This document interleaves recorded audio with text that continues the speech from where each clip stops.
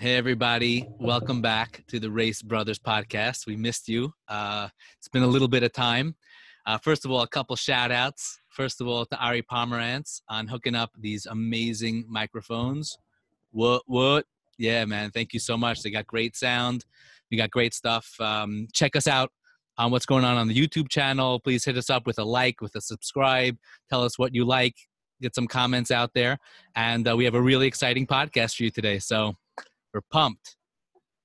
That's right. Today we're going to be talking about my my coronavirus experience over Pesach, and then I think we're going to get into what does the whole thing mean to us, and at the end we have a little bit of a heated discussion about whether we should be doing minyanim now or not. So it was fun. Hope you guys enjoy it. Have a good one. Looking forward to seeing. Be blessed. Hey, everybody. Welcome back to the Raice Brothers podcast. Good morning and good to see you all. Well, it's good to see you, Yehuda. It's good to see anyone at this point stuck in my house. I just watch people from my porch all day. I yell out, "Hey, what's up?" And it's good to see you. They're looking up at me like, "What the heck's wrong with that guy?" But it's good to be back. It's been a little while. I actually had the dreaded coronavirus myself, so I was kind of down and out. And it's just been difficult to get together when and do this podcast when we all have our kids home and there's no quiet spot, there's no quiet corner. It's difficult to make space and time to get together in peace and harmony. Yep, but it's good to get together now. So cheers to that. Thanks for making it happen. Yeah, so we got smart. We woke up mad early. It's early in the morning.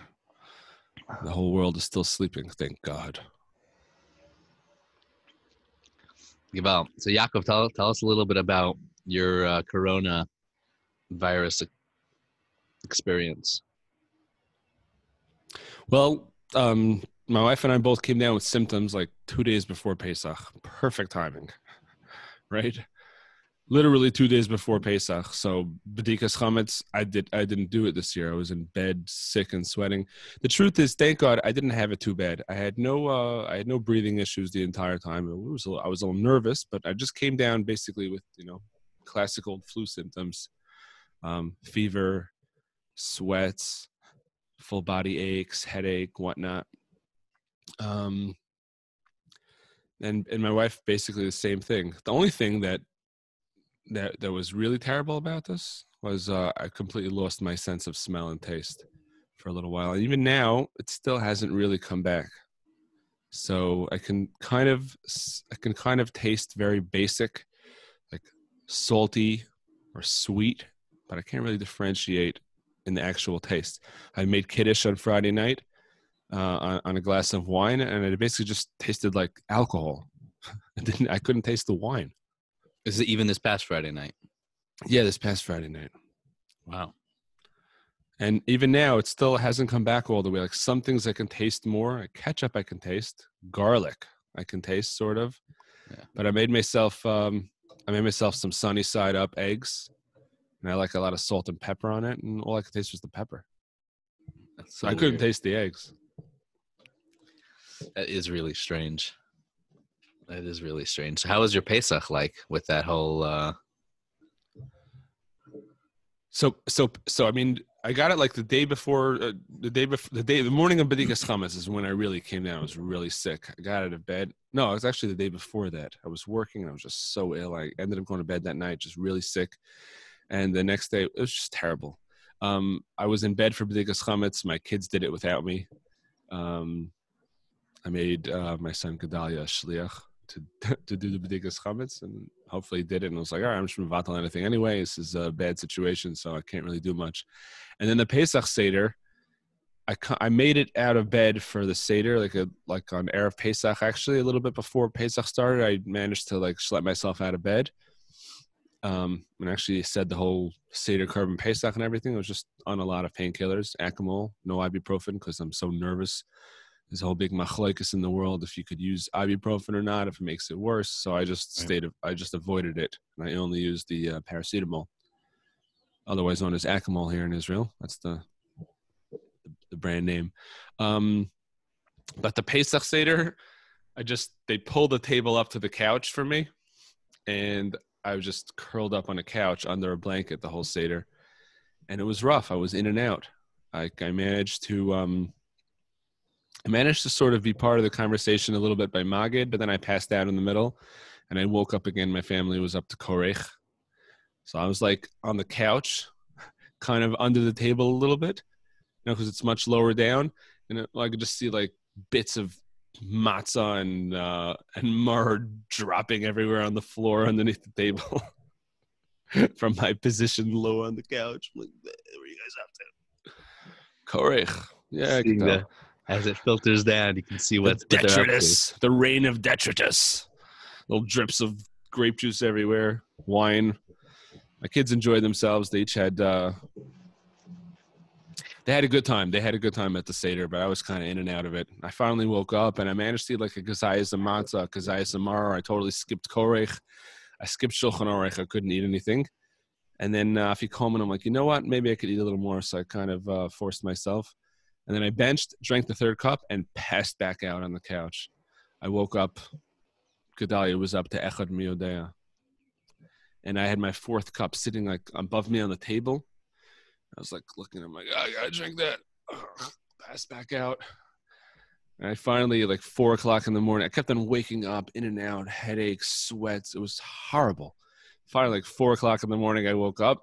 I was like, I'm gonna drink that cup. I just said the bracha. I sang Hineni Muchanu Mezuman. Hineni Muchanu Mezuman. Hineni Muchanu Mezuman. It's big machlokes, by the way. Some people hold that you're a snob if you say Muchanu Mezuman, because it's like, oh yeah, he's such a like Milleranic. Hineni Muchanu Mezuman. So it's a big machlokes, but I think I do Muchanu Mezuman. In my head, it was a big machlokes. Anyway, I did Hineni Muchanu Mezuman, and I drank that cup. And then I passed back out. Like, just that was my Pesach Seder. Wow. I did it. I drank 4 cups of grape juice.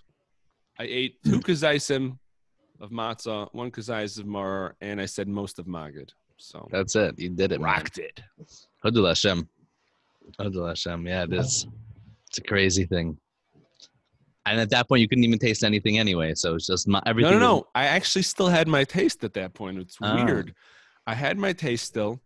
I was getting better after that. It was like ups and downs in bed, out of bed. I took Acamol every like 6 hours. And then by the afternoon of Pesach, started to feel better. I'm trying to remember. Pesach was Wednesday. Wednesday night, Thursday. Wednesday night, Thursday. So Friday, we had Chol Hamoed here, obviously, in Israel. And Friday afternoon, I was feeling much better already.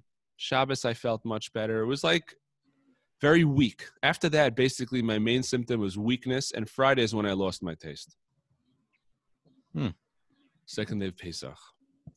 So after that, it was just weakness. And my wife got much sicker after that. She was in and out of bed. She was, she got the sweats and all that. But thank God, no breathing sickness. And my kids basically got very, very mild symptoms. So I have 4 kids over here. Very mild symptoms. And actually, my youngest didn't get anything at all. She was totally fine. So, but thank God we're over that. We're totally finished with the coronavirus. The only thing that's left is I still have issues with my taste and smell, but everyone else is doing fine. And now we're just at the point where no one has any clue. Can you get reinfected? Can you not get reinfected? I'm reading obsessively every article I can get my hands on. And nobody knows anything. It's really, no one knows if I'm immune now. Maybe I'm immune for a little bit, maybe for a long time. No one has any clue. And the doctors here, by the way, I never got tested. None of us got tested. I called up Magen David Adom, like on the first night I was sick. I called them up. I'm like, these are my symptoms. Are you having any trouble breathing? No. I'm like, okay, do you want us to send someone to test you? I said, well, you tell me. Am I supposed to get tested? Like, what do you want? You want us to send someone or not? I said, I called you because you're the experts. You're supposed to tell me what's going on. And this woman on the phone was just like, I don't know. You tell me what you want. I'm like, forget about it. Don't send anyone to test me. I don't want to deal with that. But the next day I called back. I figured, you know what? Maybe I'll get someone who's a little bit more with it and actually knows what the protocol is. So I call back up and they tell me, oh, well, if you have no trouble breathing, just hang out for a couple of days, see what happens, and then call your doctor if you have trouble breathing. And then we'll send someone to test you. Well, I never had any trouble breathing, thank God. So I never got tested. And then I tried to get through to my my local health service provider. And I ended up calling one night, and they're like, "Oh, call back in the morning. There's no rush." And they finally got through to the doctors after we finished the whole thing. And we assumed we're still people say that you still need to get tested a few times till you test negative twice.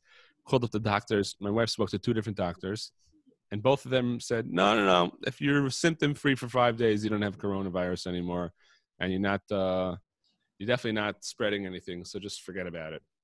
So that's it. We had coronavirus, never got tested, and I have no clue if I'm good now or not. I'm just going to assume I'm fine. Amen.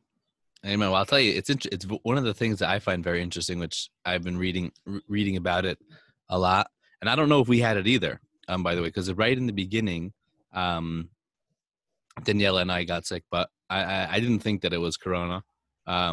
But it's really hard to know because a lot of people have, mild symptoms and whatever. It's like a weird situation, and some people get hit. But one of the interesting things that I found was that they really don't know, and there's so many variables and unknowns that it almost feels like, you remember in Mitzrayim they had kinim, and by kinim they said etzba Elokimhi, because they said it was too small for their black magic to be able to affect or whatever it was, and they're like, oh wow, this is clearly like a god sent plague. And I feel like that's like this with corona. There's so many things that they just don't know. It's like, some people, I've read articles, people say that people could still affect other people, are still catchy and can infect other people for up to 2 weeks after their symptoms have ended, and they don't even know exactly how it works and how it's mutating and what the effects are. And they know nothing. Nobody knows anything. It's ridiculous. I read an article today about a kid in France who definitely was tested positive, and was in like 3 different groups of kids with a total of 170 other kids. Not a single one of them got coronavirus. They tested all 170, or they tested just saying everybody. Wow. Yeah, it's a crazy thing. It's like, I feel like it's very, it's hard to, we definitely, it's not like there's a pattern that you could say, oh, I see it's affecting this type of person or that type of person. Like there's no patterns. There's definitely a pattern of old people, which is interesting. I've been wondering what's going on. With all the messianism surrounding this virus, which is, I'm wondering why old people? Why is Hashem taking away so many older people? I don't know. What do you think?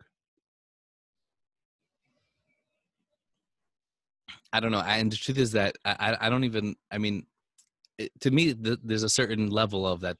Certain things, I think this is actually maybe a very interesting segue into how to relate to certain things. Like, I know that there's a lot we could talk about the messianism of this whole story. We could also talk about the fact that this has brought up a very interesting dynamic, and how do we relate to certain things that we're supposed to do? I think that there's a certain mentality, especially among believers, right? If you have beliefs in certain belief systems, and that I want to live my life belief system, then I'm going to win. Right? Meaning, hold on, I just missed that. There was a little bit of cut out for a second. Just repeat that last sentence.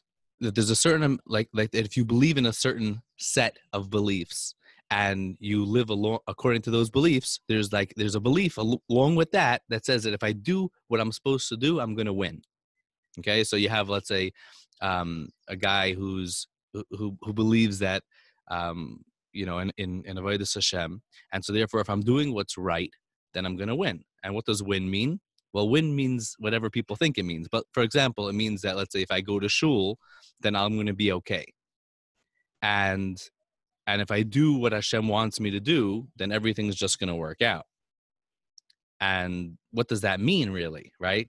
Because here we are in a situation where Hashem tells us what to do. He tells us to daven. He tells us to do these things. On the other hand, when you get hit by a plague, suddenly those rules go out the window, and you have to deal with it. Meaning, you have to engage with physicality on a certain level. And so, why am I bringing this up right now? Because we're saying, like, what's Hashem's plan with old people? Well, on the one hand, you could say, maybe there's a specific purpose. On the other hand, when the plague is out, certain people, there's going to be certain collateral damage. And collateral damage, according to the rules of nature and physicality, are that people with lower immune systems, or that have aged older, or people that are immunodepressed, people that have been sick with, and taking other things, other medications, etc., are going to be more prone to getting hit by illness. And that's just a rule of the physical nature of our reality. And then on the other side of that is that there's also a very godly hand that's driving all of this. And I think that that's something that we really need to thresh out. And I know that for me, it's not simple at all. For example, if I was, let's say we were running this podcast, and for whatever reason, we were sent a challenge, let's say, not to do something. So would that affect the level of success? Yeah. Meaning, just because you do the right thing doesn't mean you're going to always get the desired result that you want, because I'm running according to the rules of God. Meaning, sometimes if you do something in the world of in the physical world, you're going to sacrifice something. Meaning, the people, let's say, when that came to America in the early 1900s that didn't work on Shabbos, lost their jobs. You know what I mean? Like, there's no natural effect of it. Now, were the people, or do I believe that the ones that didn't work on Shabbos were heroes? Absolutely. Absolutely were heroes.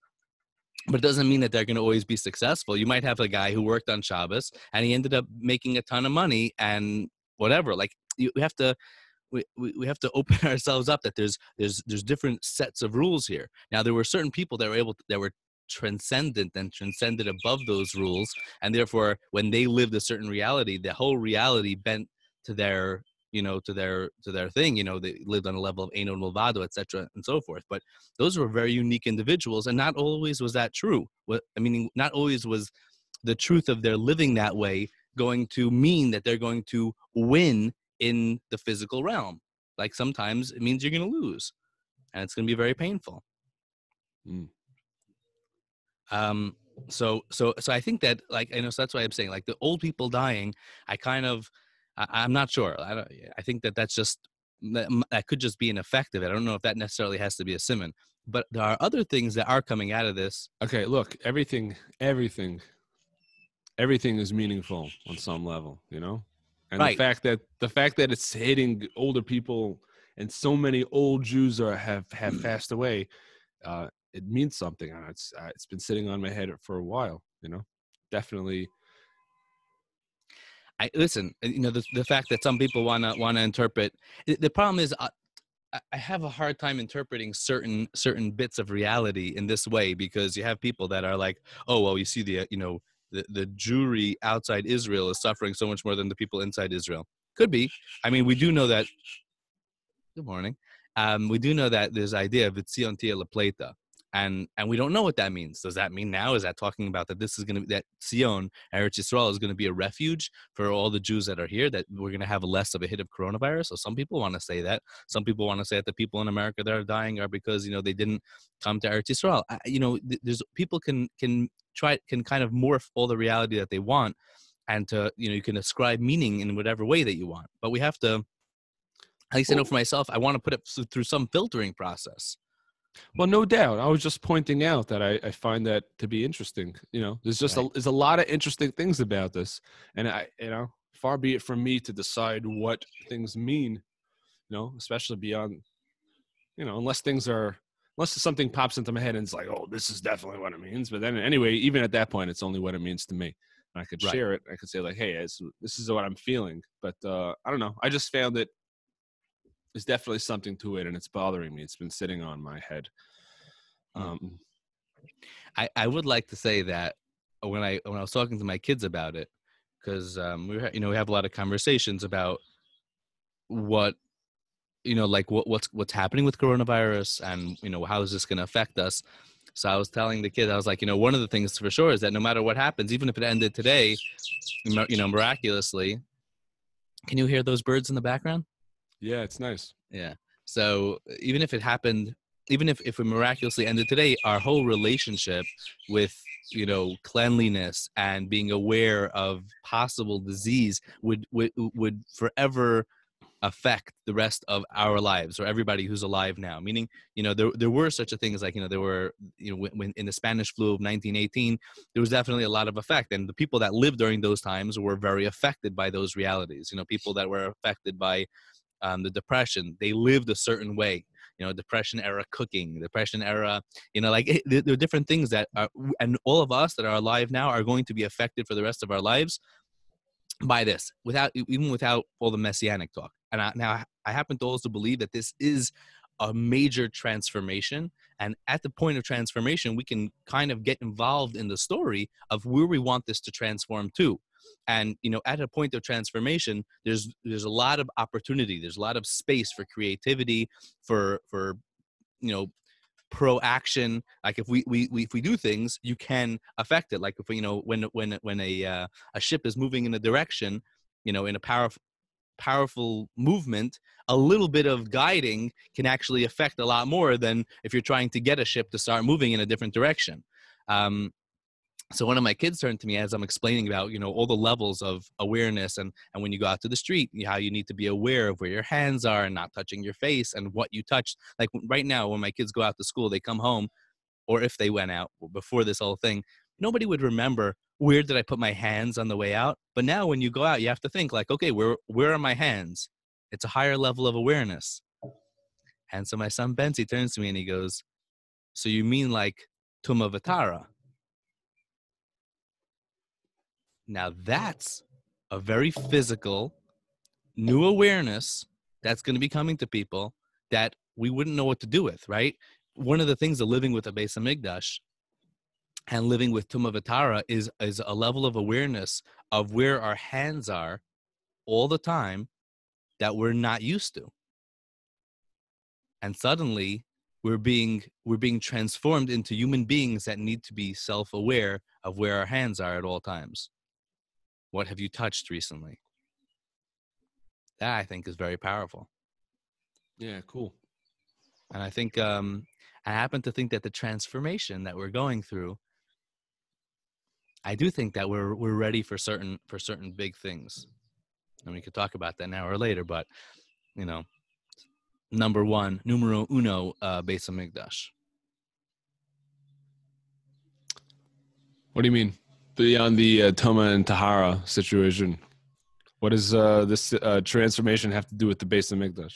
No, I'm saying, no, first of all, the coronavirus, simply, it's getting you into a state of self-awareness for Tuma Vatara. But some of the other things that this coronavirus has been teaching me, I think that there's this personal avoda, and I think that the personal avoda also has to do with the Beis Hamikdash in a very big way. And I think that the transformation that we're going through now is going to take us somewhere. And personally, I think that if we jump on and if we help out this avoda, we can help bring the Beis Hamikdash. 6 months ago, Explain. 6 months ago, the only people that were talking about the Beis Hamikdash was the Temple Institute people in Yerushalayim. A few people in their homes. You know what I mean? Like, it's something that I know that we live with. We're constantly talking about in the house, but it's not in a way that, like, okay, we're really ready to make it happen. I really see it coming into the world. I do see it coming into the world, and I do see this process. But it seemed like there was still a distance, a gap that we need to close. And I think that on one level, right now, I could see the world getting behind the building of a Beis Hamikdash. I could see meaning with the advent of a huge virus, a few things happen. One is that we're seeing that there's a large split happening in the world, between China and America, between even you see Iran has been still doing their stuff and whatever, but America has the conversation that has been happening in the world, or let's say the American world, the conversation that's been going on, which has been, this whole left versus right in one arena, suddenly has changed. Suddenly we're hit with a huge squeeze. And whereas I think that the major conversation that's been happening was, am I comfortable or am I uncomfortable? And what will make me more comfortable and what makes me more uncomfortable suddenly has been pushed to the side and said, oh my God, there's a life and death situation that's completely changing the layout and the relationship of society as a whole. Now, in some places like in New York, this has been, to a very high level. People are like, oh my God, there's death. People have been seeing death all over New York in a way that the society hasn't been dealing with things. The news cycle, the conversations is all about death and disease and plague. And that is really intense for people, where in their whole life was all about how comfortable am I versus how uncomfortable. Death smacks everyone in the face with a huge question, which is, what are you living for? What's your purpose? What's your meaning? Are you going to leave something behind? But that hasn't been a conversation. People have been running away from those type of conversations. So that's A. And B, so now that that conversation has begun to change, and you begin to talk about purpose, meaning, and also possible meaningful solutions, the idea of a Beis Hamikdash, the idea of building the third temple, for many people suddenly can become something that I can see even the Christian world in America getting behind. I could see Trump getting behind. I could see different countries in the world being split over this decision.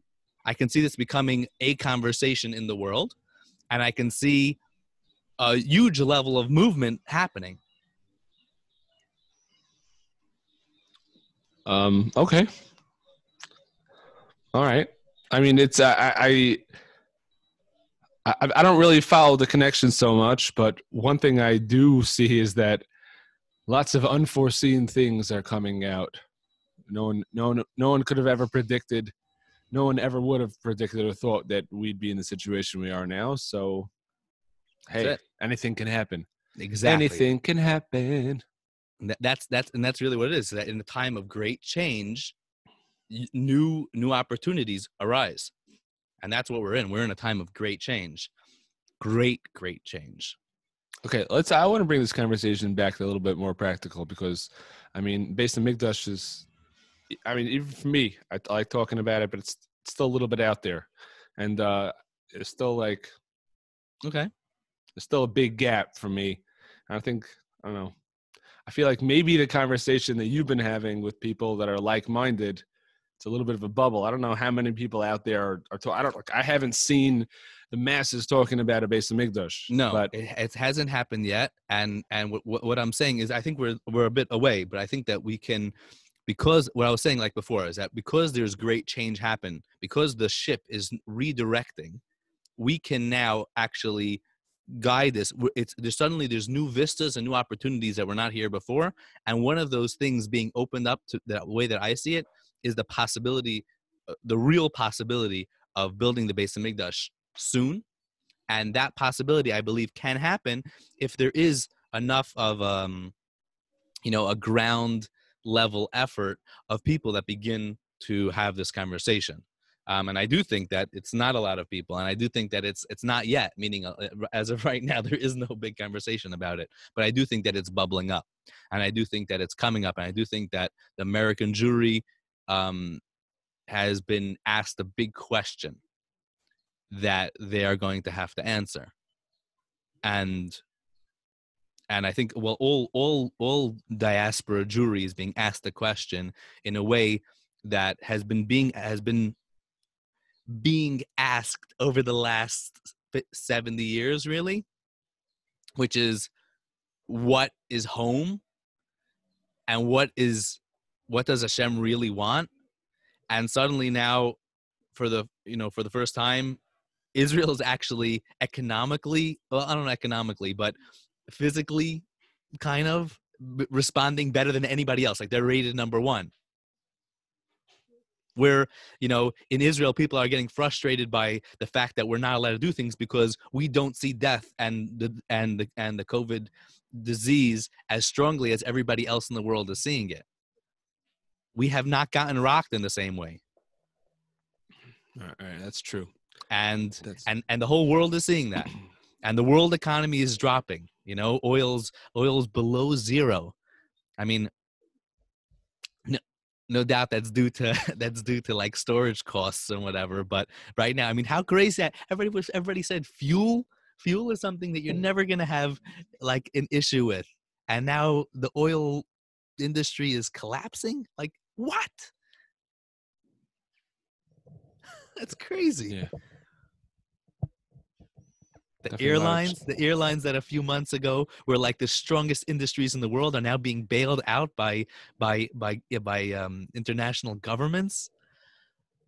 It's crazy. I mean, the economy in America is crashing. The anti-Semitism that has been on the rise for the last number of years around the world and in America, I mean, it's only going to continue to do so. We've seen this story before.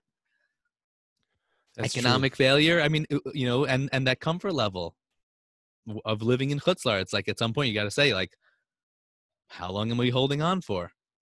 And then the question of real home comes in, and the question of home should, for every Jew on some level, especially ones that are praying 3 times a day, at some point it's got to click.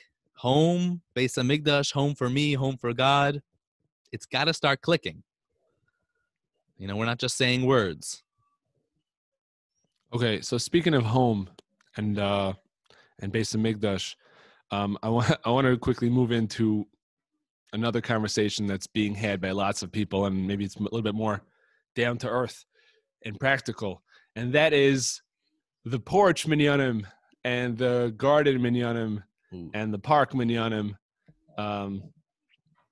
What do you say about that? There's been this conversation, especially I know in our community, where in another 20 minutes, I have a porch minyan that I'm planning on heading to. So we have a hard stop in another 20 minutes over here. But I've got this porch minyan. It's been really fantastic. I wake up every morning. My window it overlooks the front of my bedroom, overlooks the front of my building. And there's all these porches terraced down the front of the building. And we've been having this fantastic minyanim. Whereas other people have been saying how I've heard this bandied about that at this time when we're stuck at home, Hashem really wants our personal avodah, and maybe we shouldn't be part of porch minyanim or these impromptu minyanim. Maybe we should be focusing on ourselves. And to be honest with you, I feel on a very basic level, it's like, if you have the opportunity to make a minyan and it's not putting anyone in danger, so then make the minyan. To me, it's a no-brainer. I don't understand, because you feel like, I know that people are saying, maybe you can explain the other side of this, but I'm going to take my position, which is, as long as you have the opportunity to make a minyan and it's not going against any health guidelines, and it's not and it's halakhically workable, I think you got to make the minyan. And just full disclaimer, I don't go to minyans that I don't like anyway. So I'm not like a frummie. It's like if I don't like a minyan and I have a hard time davening there, I'm not going to go.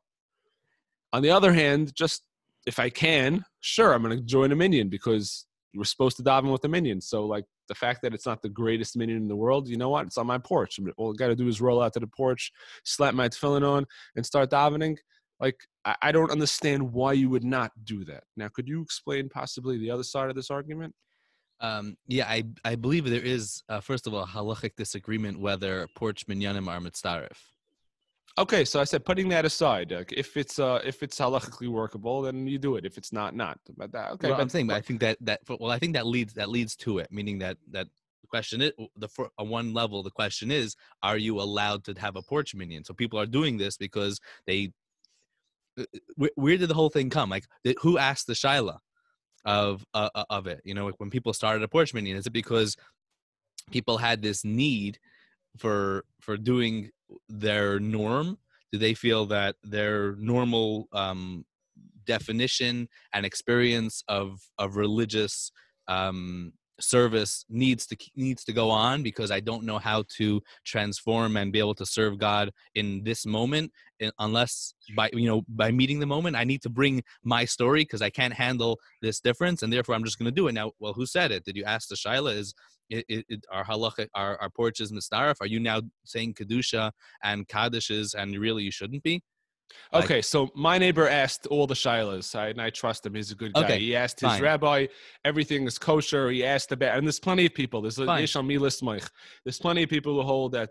We even had, he has a Sefer Torah in his house, and he does Kriyas Torah from his porch, and you call up so there are a aliyahs. number of people doing that, and I don't know all the halakha. I just know that there is a halakha question with it. Okay, but again, see, you just brought up a thing, and you said, well, people don't know what to do. 1 second. You brought up the question about if people don't know what to do beyond their normal religious thing. Like people don't know how to daven by themselves. I don't care if people know how to daven by themselves or not. I really don't. The fact is that you're supposed to daven with a minyan every day. You're supposed to daven shacharis. You could Baruch Hu, Kaddish, Kedusha, all that stuff, Kriyas Torah. You need a minyan for it. And we know the halacha is you're supposed to daven with a minyan if you're able to. So I don't really care. To me, it's like people, whether you can or can't daven by yourself, or whether you feel uncomfortable davening by yourself, all right, whatever, dude. The fact is, we're supposed to have a minyan, so let's have a minyan. Okay, so agreed.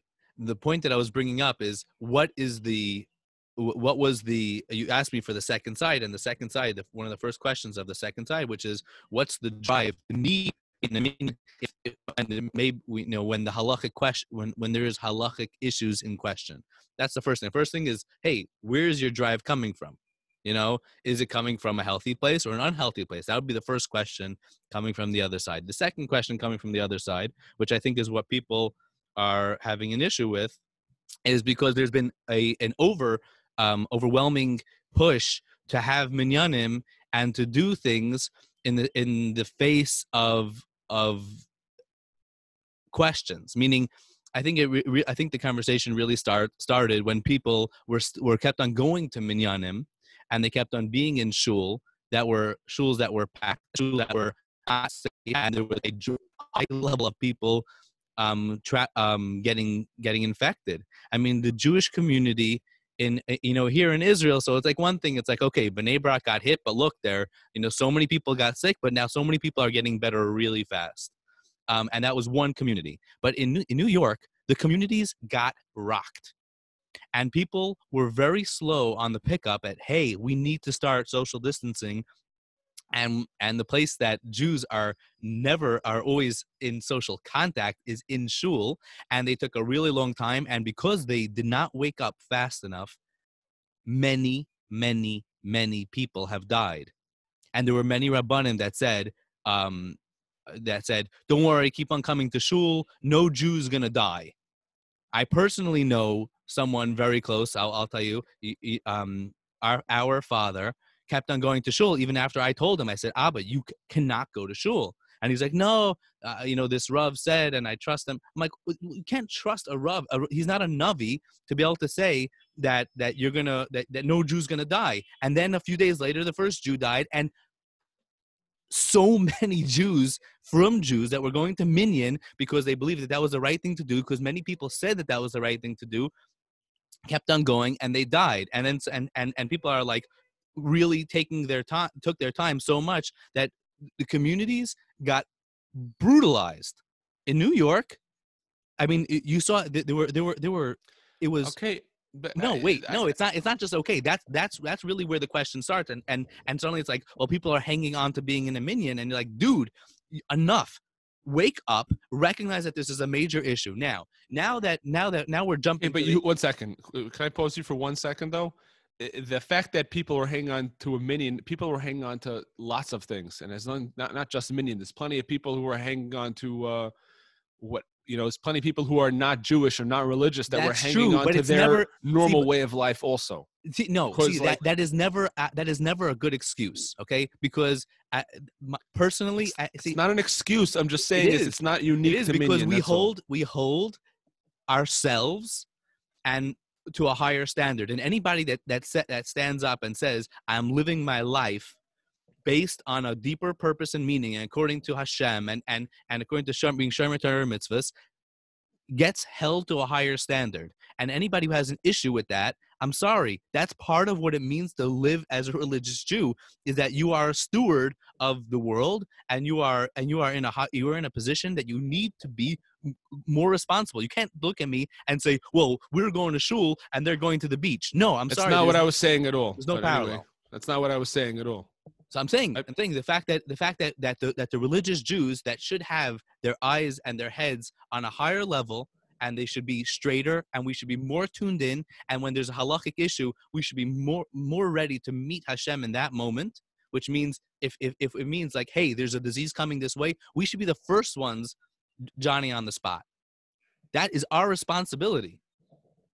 And the fact that we were holding on to it was from meaning we should be in a greater state of das and self-awareness than any other community.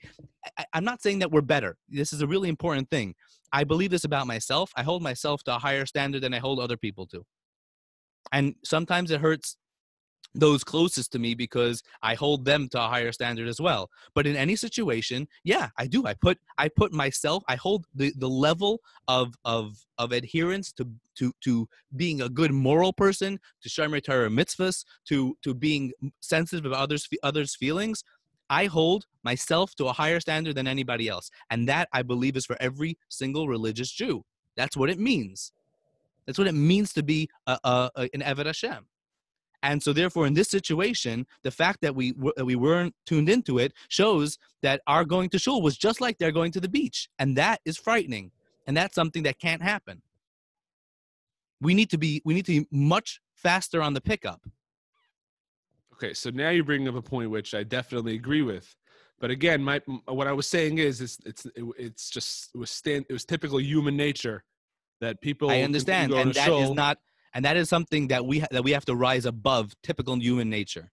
And if you're going to shul is typical human nature, then there's an issue with that, because going to shul is avodas Hashem, and when it comes to avodas Hashem, you need to be thinking about what you're doing. You need to be conscious, and you need to be aware, and we need to be making healthy choices. And if those choices lead to this many deaths in the Jewish community, then we did something majorly wrong, and that's a major wake up. And that means that we have to be treated like cattle. Okay, and that's a scary thought, but like it means cattle. It means like animals. Like sometimes you have to say to the community, say, no, I'm sorry, you can't do any of this. Meaning, if you can't. The problem is that when you're going to shuls, I went out to a minyan downstairs on the road for a Friday night minyan to see what was going on. And you see, some people are able to social distance and some people don't know how to. Some people don't know how to be conscious and aware. I spoke to different Rabbanim about it as well, and I asked them, and I said, what do you think of that? They said, well, if you're with a group of 10 people that are self-aware and are responsible, and they can be separate from each other, then like, yalla, what's the problem with keeping a minyan? The problem is that most people are not living in a state of self-awareness.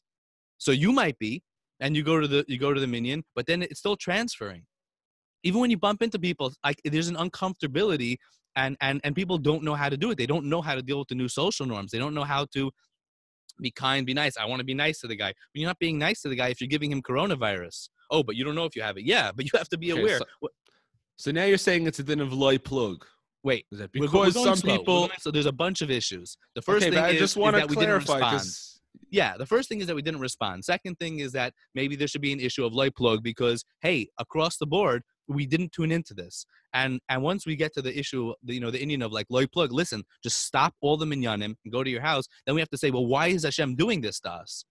And if our first natural response in this situation was one of not coming from a state of higher awareness, and so now we're just having these minyanim. Maybe the purpose of these minyanim or the purpose of this breakdown is to bring us to a state of higher awareness, and trying just to hold on to some level of something before is really holding us back from being in a state of awareness. So I think that the other people or many people are expressing this issue, and they're saying, like, why are you trying to hold on to a minyan and hold on to some form of a minyan? Because maybe that is the shackle that's holding you. Maybe you need to be broken out and go, oh my God, what is my life really? And stop with all the holding on to things. Let go and really open up and really say, what does Hashem want from me in this moment? And maybe trying to hold on to certain norms from before other people are looking at them and saying, you're holding on to your norms. It's not a norm anymore. And so the fact that maybe you don't know somebody specifically who got sick or who died, like, open your eyes. The entire Jewish world, the Jewish diaspora world, has been walloped.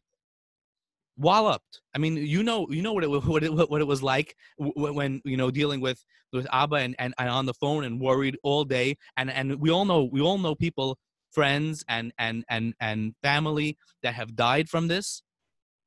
This is if you're just going to try to hold on to your old thing, like, dude, wake up. I think that's really what what their issue with the minyanim is like, this is not the same, and living and trying to hold on to anything that was before is not fair. It's not being sensitive to the message that Hashem is giving you, which is saying things are not normal and things are different, and what's going to be the change in your life. And when change is screaming at you in the face, and when people are seeing this as Hashem is screaming at us to change, and people trying to hold on to not change, they have an issue with it. Now, all that being said, I do think that somebody who's authentic and real and open to everything that's going on, if they have a minyan that they could go to, why the heck not?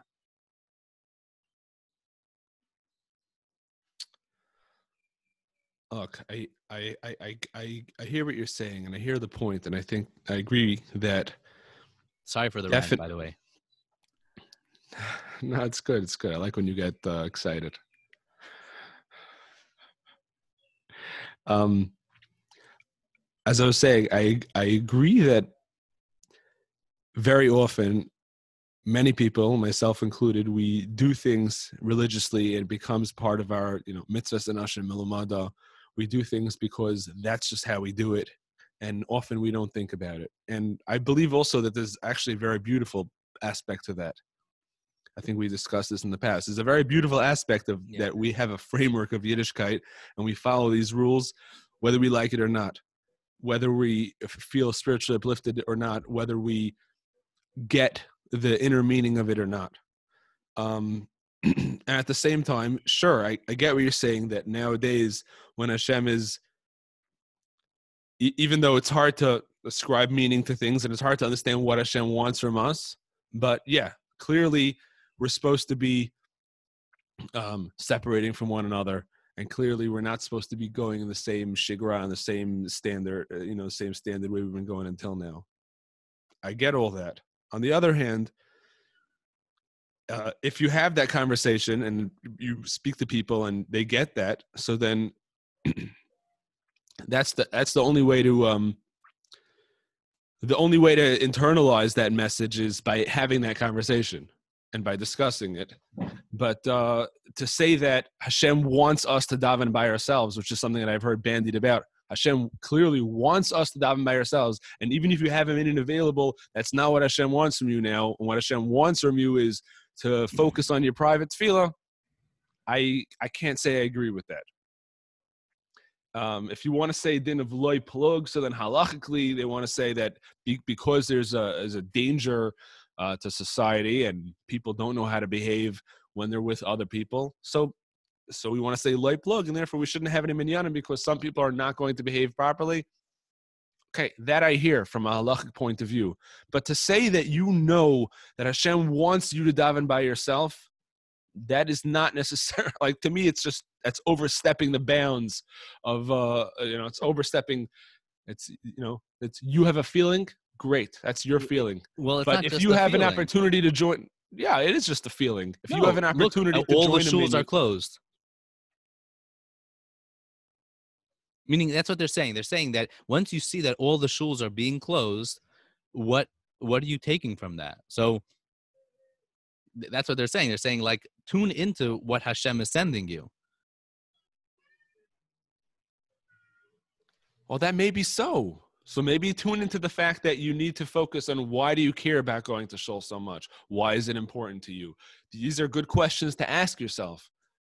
But that doesn't mean that that Hashem wants you to daven b'yechidus if you have an opportunity to daven with a minyan. And that is what has been bothering me. People are saying, even if you have the opportunity to daven with a minyan, you should daven b'yechidus because that's what Hashem wants. Because I don't know that that's true. Maybe Hashem is sending you a message, and clearly is, you need to ask yourself, why do I feel the need to daven with a minyan? What does davening with a minyan mean to me? What is davening to me? Am I doing this just because it's normal and it's because that's the way I was raised, or is it something deeply meaningful to me? What do I miss when I don't go to a minyan? Do I miss the fact that I can't say Baruch Hu and Kedusha because those are important things to me? Do I miss the fact that I can't connect to others and daven together? Or is it just, I don't know what I'm supposed to do by myself. I'm used to davening in the shul and I don't know how to do it any other way. So these are good questions to ask. But to take that a step further and say, Hashem clearly doesn't want you davening in a minyan, I don't agree with that. I do not buy that. If you have the opportunity to daven in a minyan and doesn't go against the health rules and doesn't go against, and people are being careful, then I think you definitely should daven with the minyan. There's no reason not to. You want to ask the questions? Ask the questions. Bring up the conversation. That's fantastic. But I don't like when people take that a step further. So, for example, now what happened was the government over here now allows us. They're starting to open things up, which is part of the process, and it's not just because they're kowtowing to religious people. Part of the process of reopening society is opening things to the public in a healthy way. And one of those things now is they're starting to open up certain play groups and certain daycares and various businesses, and you're allowed to send people back to work up to a certain amount. So another thing that they are opening up, what people want, is davening with a minyan. And they're now allowing people to daven with a minyan up to a certain number within guidelines. To me, that's part of opening up society, just like they're now allowing 50% of the workforce back to go back to work, and they're allowing certain stores to open. So they're also opening up minyanim within certain guidelines. And when you come along and say, you know what, Hashem doesn't want us to be davening with a minyan, I don't understand that point of view. We're opening up society. We're reopening carefully, slowly. We've taken people are starting to understand how to behave. And if this is opening up, so then go back to it. You want to have the conversation of what does it mean to daven with a minyan? So let rabbis get up and talk about what does it mean? What have we been missing? Why do we care so much about a minyan? Why is it important to be with others? Important to be aware of others when we daven together? Great, let's have that conversation. But why should we not reopen the minyanim when we're reopening businesses and reopening workplaces, and when we're starting to reopen schools or playgroups, etc.? Let's reopen the minyanim also and do it carefully. Right, but you definitely can't have everybody going back to shul. So that's a practical point. Wait, no, it's not just a practical point, because you have to realize that we're struggling with a situation that is, I mean, Reb Gershon Edelstein, who's the leader of the Haredi world pretty much now. Reb Chaim Kanievsky's also, but I'm saying Reb Gershon has been, kind of taken over recently and been asked a lot of these questions. And he himself put out a thing. He was very kind of trying to juggle, saying, yeah, you can go to shul, but those that stay home, they're doing exactly what they need to be doing, and it's exactly the right thing. And it's a very hard juggle, because we're in a situation where many times people want to be able to do that right thing, and they want to win, and they want to do the correct story. And the answer over here is that, well, the correct story isn't so. It's not for everybody. Meaning to be able to say, like, well, a minyan's better, but only for somebody who has it in the situation that works for them. Like, it's a very unusual thing in a world where they want everything to be very black and white. And so you're what you're saying is very true, in saying, like, listen, why if you have the opportunity to do it, why wouldn't you do it? And I think that in general, like, I happen to see that with a lot of things, like, this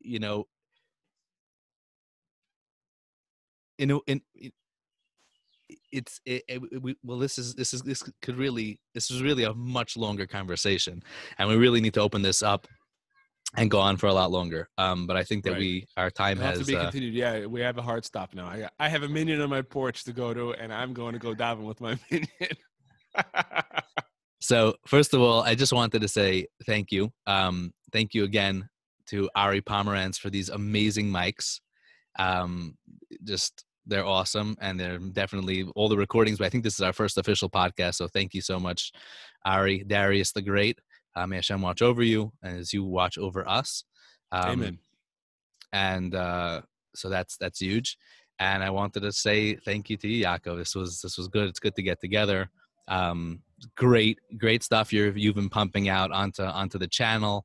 The halacha, the daily halacha series, and Meshivas Nefesh, and the Through Fire and Water. And Baruch Hashem, we have a lot of cool stuff. We've been, hopefully we can get up to putting up more of the best blast Torahs. And we might have some special recordings if we're able to edit them from Pesach. A little bit of cool recordings. But as always, guys, we appreciate you listeners. And if you're able to hit the subscribe button, the like button, send us some good feedback. Every bit of feedback definitely gives us a lot of chiyus, and we appreciate to know that you guys are listening. So be blessed. All right, peace.